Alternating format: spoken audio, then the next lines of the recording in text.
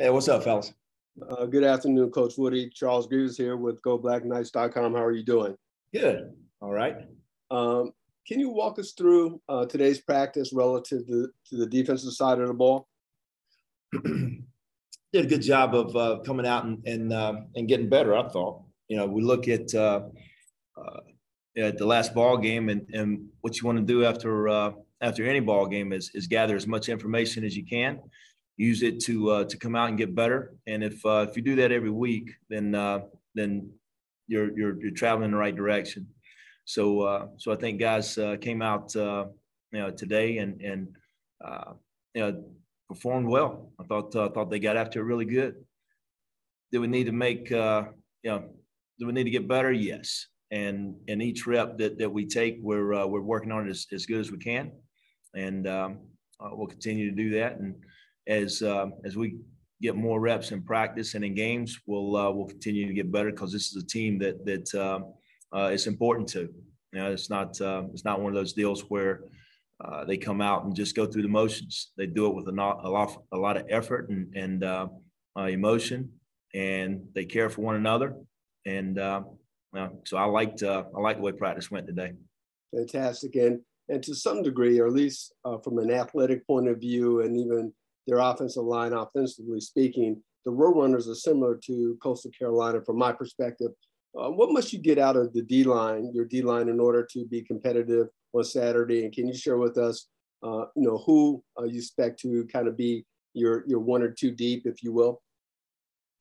Yeah, I'm not sure that I don't know if the offensive line is like Coastal as far as what they do and how well they do it. I think Coastal is got some guys that understand option principles and play with that a little bit. I think a little bit of zone and gap scheme is what we'll see out of UTSA. But in the passing game, I think you're going to see a whole lot of receiver screens and then you'll see a lot of balls thrown down the field. And there weren't a ton of balls thrown way down the field in our last ball game. So from a pass rush standpoint, you got an opportunity to get to the quarterback. And the last time we played them, we got to the quarterback, but he did a great job of scrambling and avoiding the rush and getting some yards from a scramble situation. So that's got to be something that still got to get to the quarterback, still got to get him uncomfortable, but we got to do a better job of containing him and keeping him from getting the extra yards on a play. Thanks, Coach. Appreciate it. Sure. Hey, Coach, how are you? Good. How's it going? I'm good. Can you how would you evaluate Andre Carter's game against Coastal Carolina and how they were blocking him, so to speak? Well, I don't know that they really ran at Andre, a whole lot. I think early in the ball game, he did a really nice job of affecting a pass, to the sideline, somewhat, and I thought, as the game wore on, he did a really nice job of playing within himself. And, when he had his opportunities to rush the passer, which wasn't very much, wasn't much at all. But when he did, I thought he performed well. Not all the time are you going to get, a sack or multiple sacks in ball games. And I think Coastal does a good job of running the football and then doing some things from a max protection. And then there was not many opportunities where he got a one-on-one against a lineman and the ball wasn't coming out fast. So I liked what he did. I liked how he performed. One question about the nose tackle position. Did anybody separate themselves in the first game, or do you anticipate going with more of a rotation against Texas San Antonio?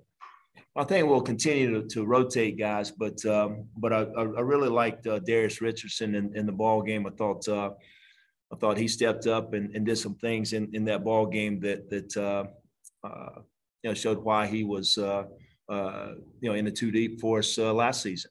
So really liked him, and I still got a guy that we didn't get into the ball game that eventually we will, Jacob Teote. He continues to impress me in practice, but still learning the position just a little bit. But he's got an awful lot of promise. And then Isaiah Felici, probably got more snaps than he's had, the whole time he's been here, in that one game. And we just we'll continue to rotate.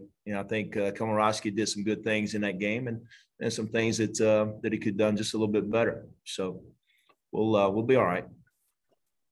Thanks. Sure. Hey, Coach, Ken Kreitzer with Cam Vets Media. Good to see you. Just on Saturday's game, you had to face a lot of running plays, 53, gave up 263 in yardage. How did you feel your inside linebackers did? Some young players, Leo 11 out of 11 tackles. How did you feel like your inside linebackers, inside defense held up? Well, if we gave up 263 yards, we probably didn't hold up very well. But I don't know that you can say it was just the linebackers or just the defensive line or whether it was the outside linebackers or whether it was a safety that was supposed to fit. There's a lot of different components on each play that have to go right. And one time it might have been an interior lineman. The next time it might have been an inside backer. And then the next play it might be an outside linebacker. And the next time might be a safety. So, all those guys have got to do their job when it comes time. And then also I got to do a little bit better job of helping them and giving them some defensive calls that they can execute a little bit better.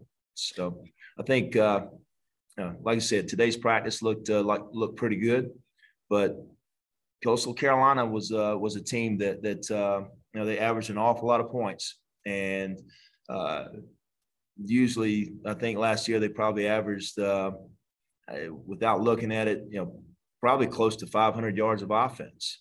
So I'm not happy about losing that ball game. I'm not happy about giving up the yardage that we did or the scores that we did. But if you go back and piece this together, we had opportunities to win this ball game, and just didn't quite make a play here or there, and sometimes the just went against us, and we'll have to do a little bit better next time. But that was a quality opponent.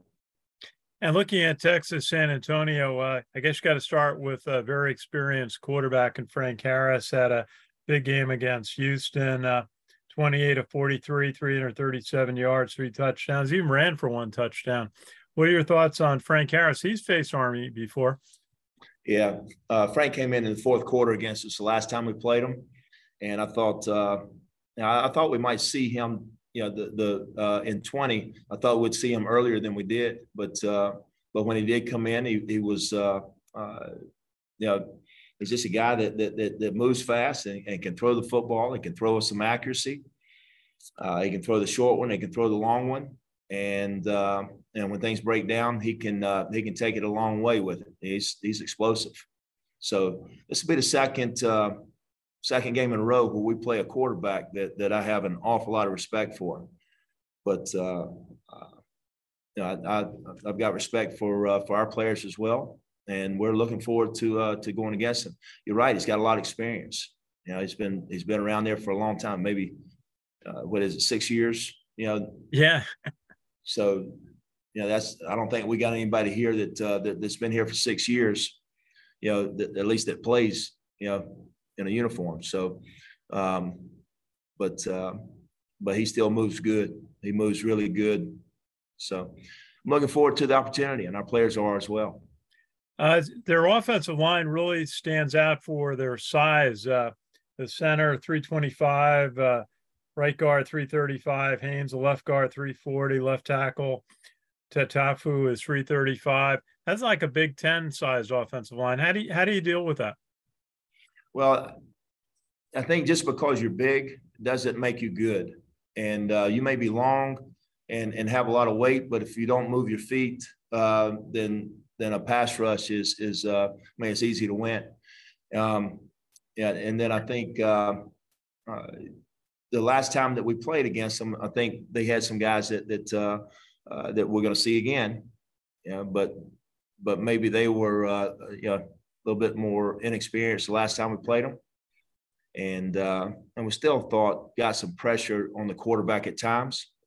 It's just once we did get to the quarterback, he was able to elude us and scramble for a lot of yards, and so the size of the offensive lineman is good as far as the power rush, but the finesse part of it is something that may work. The size may work against him a little bit. And on their chart, they look like a spread offense team with 3 wide receivers, just 1 running back, and they list a big fullback, Cardenas, 285. They're passing over 300 yards a game, only about a little over 100 yards rushing. What is it like preparing for a spread pass-oriented offense? Well, nowadays, I don't think, when I first started my career as a coach, 300-yard passing games would get you fired. Now it's so common. Teams are throwing it 45, 50 times a game, every game, and a lot of those passes may be screens that travel from no more than 3 or 4 yards past the line of scrimmage, or sometimes behind the line of scrimmage. So easy to complete those balls. But if they don't go very far down the field, then you give yourself a chance to win. So just staying on top of those routes and then doing a good job of tackling and pursuit, I think will give us a really good opportunity to win. Thanks, Coach. Sure. We're all set, Coach. All right. Thanks.